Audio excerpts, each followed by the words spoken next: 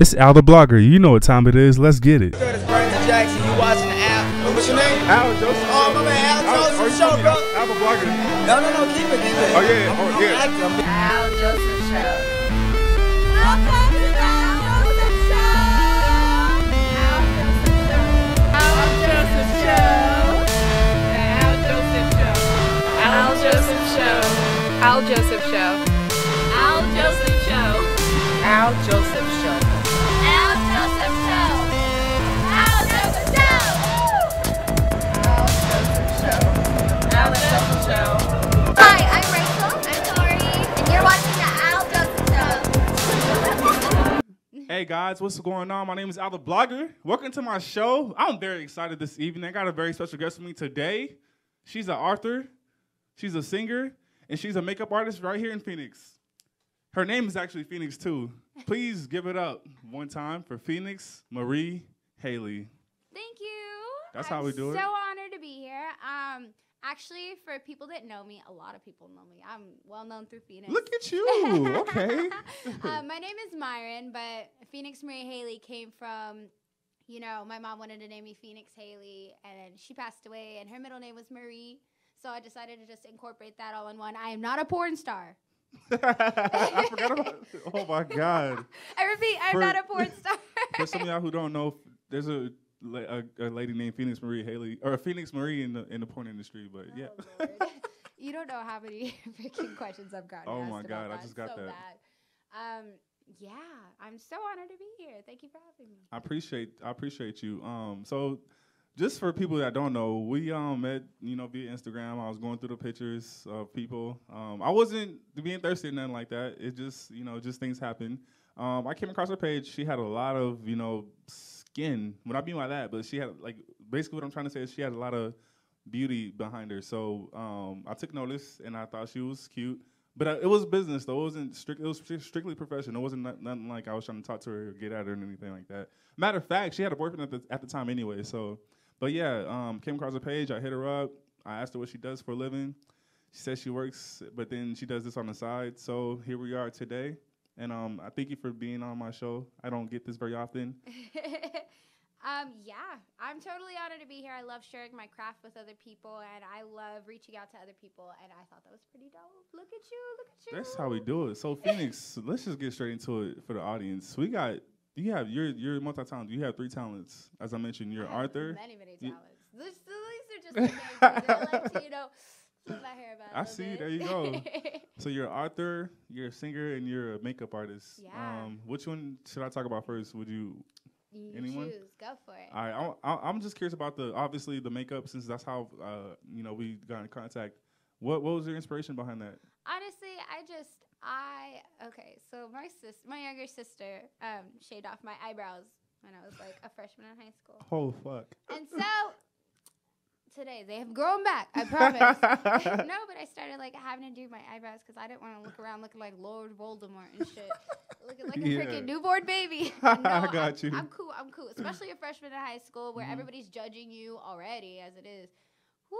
And I had really, really bad eyebrows. So wow. I really got into doing my makeup and stuff like that. And it was all self-taught.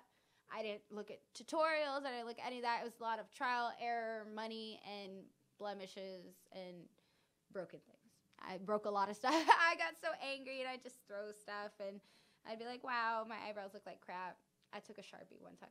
Are you serious? And yeah, I tried the whole dyeing my hair thing. I went blonde. All the pictures were deleted of that of that phase, Makeup's just become really big to me because it's something that I can do to help my self-confidence, as well as doing it for other women so that way they can build up their self-confidence, that way they can feel good about themselves. I love that, and it's such an amazing feeling. Now, when it comes to makeup, I had I've only interviewed one other girl besides you, so I appreciate that. But what I was gonna say is, when it comes to makeup, is there an extent to have too much or too little makeup? Because but that's if they feel good about themselves, that's all that matters.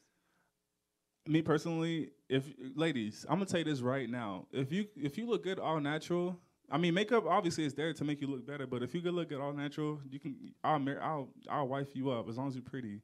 That's just my take. It's just like, cause like I'm beautiful, natural, like wild hair and all, freaking Medusa hair and everything. My hair hella curly, but it's like, you know, I wear makeup to like enhance my features and to show other women that, you know, like you can be beautiful naturally and you can be beautiful with a cake face. You can be beautiful with, you know, semi-cake face, and it's perfectly fine. There you go. I want to ask you one last question about the makeup part. Are you gonna have a line? Like, are you gonna start a business with it to take it, you know, take it further? We'll see.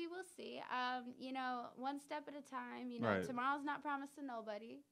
True. Excuse me, anyone. Oh, my grandma. And no, but we'll see where it goes with that. I definitely want to get out there and do more women's makeup and make people feel good about themselves. That's basically what I'm doing. I'm not doing it for a profit. I'm doing it for, like, you know, kind of like myself. I got you. To make myself feel good and make other women feel good. I'm gonna just give you a compliment. I like the eyebrows. I like the I don't know what this is right here, but I like that. I like there you go. Contour with a knife. There you go. For my ladies out there. Oh, okay. And the lipstick is looking nice too. What y'all say, fleek? Fleek. Now let's get into your singing. Woo! Hallelujah! Hallelujah! Okay. Now I said you were an R&B singer. Is that true, or do you do every type of music as long as you're singing? Like, what would you consider your? It honestly does not matter. I absolutely love all kinds of music, from Alanis Morissette to, you know, Jhene Aiko to freaking who else, like Nicki Minaj. But I ain't gonna eat the booty like groceries though. Ain't nobody eat the booty like groceries. You said would you like a fork and a spoon, head ass? Right? You said Nicki Minaj and Rihanna too? Yeah, Nicki Minaj is pretty okay. I like how she's so confident with herself. I like Rihanna a lot. I like her a lot. Rihanna got that. What's that song with Drake? Wag. I don't even know what she said after that. Also, it's her natural, or it's her native accent language. Oh, that's what she's actually speaking, but you can't understand it? Yeah, that's why I think like some people are just so ignorant, because they'll be like, And speaking of native, not language, but just native, your background, for people that don't know, just so I can, you know, tell them up front, you're half black and half white, correct? I am. And I am a Phoenix native, which you don't see a lot of nowadays. Born here, raised here, probably gonna stay here, and that's perfectly fine. Now, I ain't gonna say I'm a Phoenix native, but she said it off camera that technically, if you go to high school out here, then you're considered a native, right? Yeah. I got you. That's how it is. I mean, so Nicki Minaj, Rihanna is your influences, and then kinda. I go more the whole Alanis Morissette, Janis Joplin, Carole King type side, because I was raised on classic rock music. Classic rock? Yeah, my dad's a musician. Nice. What does your dad do? My dad plays everything. My dad sings. My dad can compose music. My dad's the shit. Woo! Say that one more time for the AlTheBlogger audience. Your dad is the what? My dad is a composer. He's a musician. He plays drums, bass, guitar, piano, flute, everything. He's the shit. He sings. He does it all. Damn, I feel a little salty right now. She just bragging about her dad. He's my biggest influence. And he's my biggest motivator. And honestly, my father is just, he dropped everything and, you know, put all of himself into me. And I think that's really awesome. Phoenix, let me ask you a question. You're 19. You're still young. I am. Getting into the industry is going to be not only, I'm not going to say it's going to be hard, but it's going to be challenging because you're going to have a lot of bumpy roads down the line. How do you feel about, you know, young, pretty girls that go into the industry and get taken advantage of? Because that happens a lot. Depending on what you mean by taken advantage of, you could say, like, physically or, like, you know, their self-worth. Because I'm going to go in, and if I get deals sent to me, you know, I'm not just going to jump at whatever's handed to me. Right. I'm just going to see, like, is it worth giving up myself? Because when you're given a deal with music, it's basically selling your soul. Right. You're having people control what you wear, what you do, what you eat, how you work out, what time you sleep, where you need to be at all times. And that's really stressful. And I'd rather just do it like I'm doing it now and take care of myself and deal with myself and not have any other people besides my father tell me what to do, you know, and that's perfectly okay. Do you, go ahead. No, go ahead. I was going to ask, do you plan on having that father-daughter management artist relationship down the line in the future? It would be really, really cool. It's just that, you know, me and my father still need to get to that place where it's like, this is management and this is being a father. there's a lot of people who grew up with their parents managing them, and it became like, I'm more of your manager than I am your parent. Right. Luckily, my dad's been more of a parent than he has been a manager. Exactly. So he knows how to handle both, and he knows how to talk to me from a business perspective and from a personal perspective, and I think that's really good. Do you think you can be able? Do you think you'll be able to handle success even at a young age? I'm a very humble person with a very old soul. Right. Woo, that was a good one. If I get a lot of money, I'm going to use it to benefit other people. Yeah, I might get a new phone, or, you know, I might go get new clothes. Like, I'll do simple things, but I'm not going to go buy a Ferrari and go do dumb shit. Especially, I don't even have my driver's license yet. Like, what the fuck am I going to do with a Ferrari? Vroom, vroom, That's all true. the way to jail. Get my Ferrari repossessed. I'm cool with that. Oh, man. No, it's just so easy to get money, but it's also really easy to lose money. Right. If you don't invest it in the right things. So I think I rather invest in other people rather than invest in material. I like that. Now, recently we had some very sad news about a YouTube star, Christina Grimmie. If you're familiar with her, she passed away. She got shot and killed at I think it was a meet and greet at one of her shows. Unfortunately, how do you feel about situations like that when you're really big in the industry, and then somebody just decides they want to take your life and their life as well? What do you think about situations like that? Would your dad be precautious of you, going to shows on your own and stuff? My dad don't even like me leaving the house. There you go. He'd be like, where you going? What you doing? Who you gonna be with? What's their social security number? Looking at us like, no. My thing is, don't make that many kind of enemies. Like, if you be humble at all times, like with your fame, because people are gonna be salty. People are gonna be salty if you're doing good things for the world. Like, they're gonna be salty because you're doing more good things than they're doing. Right. So it's like, I don't know. She got shot for whatever reason, whatever motive the guy had. Like, he obviously had a really personal motive because he killed himself after. Right. Yeah. That's like, because he felt bad about it because, he didn't want to sit in a jail cell for the rest of his life. So he just killed himself. And that's really sad that, she died. I wasn't really familiar with her, but I watched a couple of her videos. A lot of my close friends were really into her, and it sucks. I don't, rest in peace. But yeah, my condolences, and obviously Phoenix's condolences go out to Christina Grimmie and her family. I just wanted to get your take on that because obviously you're gonna start YouTube, and you're a singer too. She was a singer. It's only one way to go, and that's up. So I'm just saying, with success comes temptation, and of course temptation comes, but it's also like my family's pretty religious, so it's like temptation with sin and all that kind of stuff. Like, you're always going to be tempted to do it. And, I never, say that, it's bad to sin, because you got to sin in order to do good things, because if you got to mess up before you do the good things. Right, exactly. I got you. Because you're going to fall to your lowest, and then, like you said, the only way is up. That's only true. Only way is up. So to be tempted by things that money can cause, like greed or drugs even, or any of that stuff, like, I'm completely drug free. I don't got to worry about none of that. Makeup, though, I might buy a lot. Right. There you go. That's my drug right there, makeup. But now I got you. Now getting back into your music, do you see yourself having longevity? Because I would, hate to see you having one hit and that's it. Like, do you see yourself down the road having, hits after hits? One hit would be great. I'm grateful for one hit, but longevity definitely, because not a lot of artists come from musical backgrounds. Right. They're just like, hey, I can sing, so I'm gonna go on YouTube and I'm gonna sing.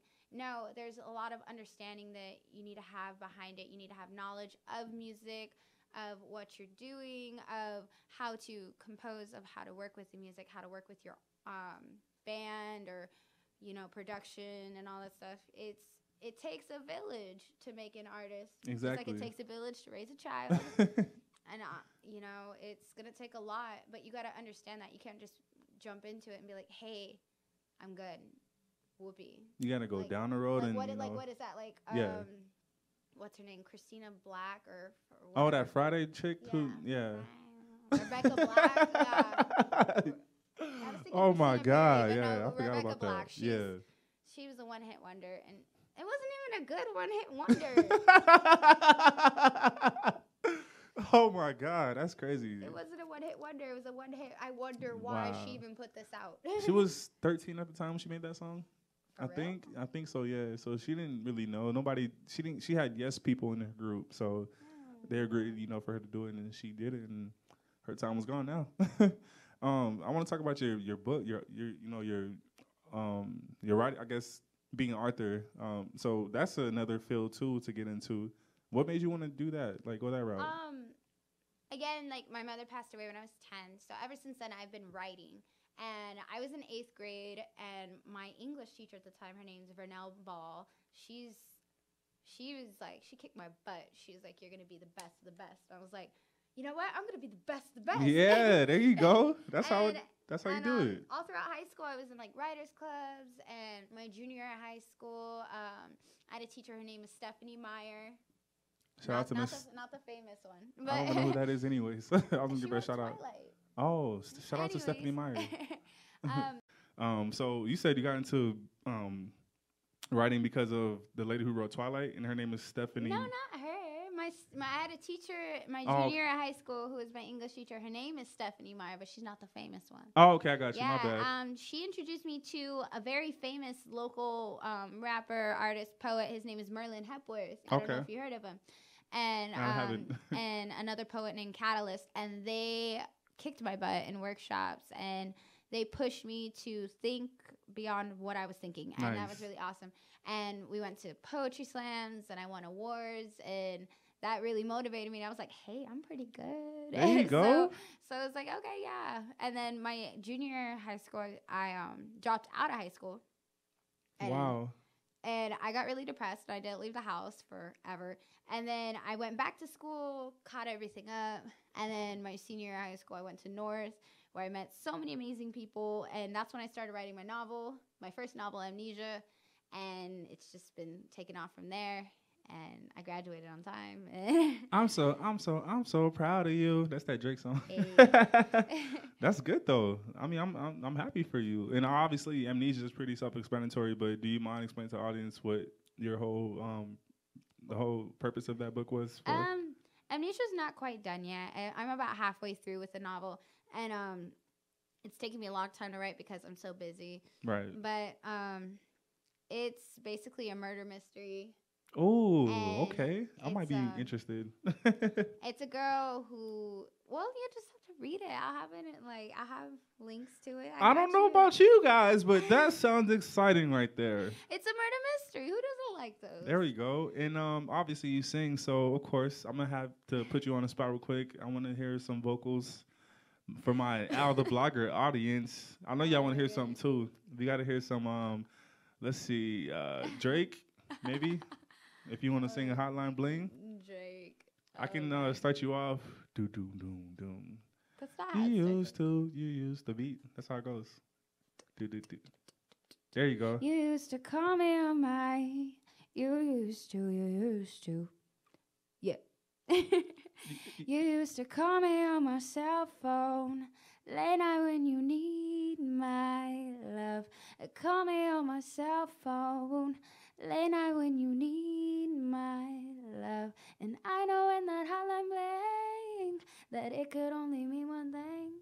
Yeah, I know when that hotline bling that it could only mean one thing. Ever since I left the city, you started running out more. Glasses of champagne out on the dance floor. How you gonna forget the lyrics? Seen before. I forgot. You used to call me on my... Damn, we getting a little carried away. My bad. There you go. Ladies and gentlemen, I'm very proud for this moment. I have with me Phoenix Marie Haley. She's a author. She's a singer. She's a cosmetologist / makeup artist. She just, dropped a nice track for you guys.